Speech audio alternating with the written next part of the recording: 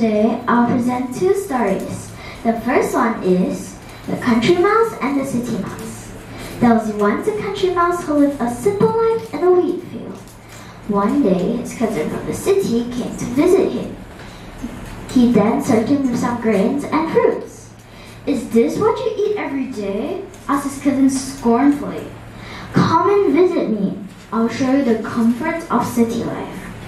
A few days later, the country mouse followed his cousin back to the city. His cousin brought him to a big house where he lived. Then, his cousin brought him to a dining table with lots of food. As they were about to eat, a woman and a cat came in. "Quick! Kill them!" screamed the woman as the cat sprang at them. The frightened mice managed to escape through a hole in the wall. Later, the terrified country mouse said to his cousin, "This is too much for me. I'd rather go home where it's safer." Moral: one could be happy enough living a simple life. The second story is The Hungry Dragon. Deep in the mountains lived a dragon. Every 100 years he wakes up. He is very hungry. "I want some breakfast," he said. He went down the mountain to a village. He saw a boy. "Yum, a boy for breakfast." "Don't eat me," said Xia. "I'll give you some food." Xia took the dragon to his house.